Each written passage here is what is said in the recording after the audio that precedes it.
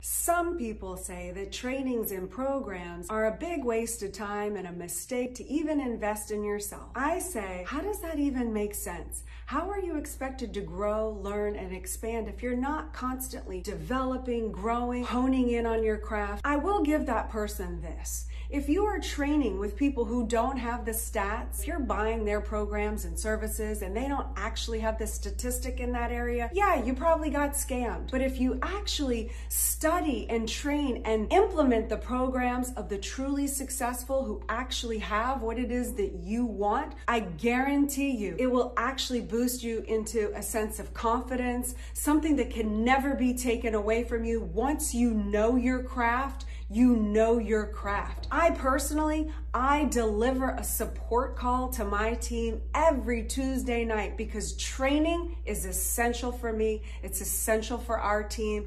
That's why we have over 710 million in volume sales this year to date alone. So don't tell me to discredit training. While others are trained less, we will train and we will get ahead.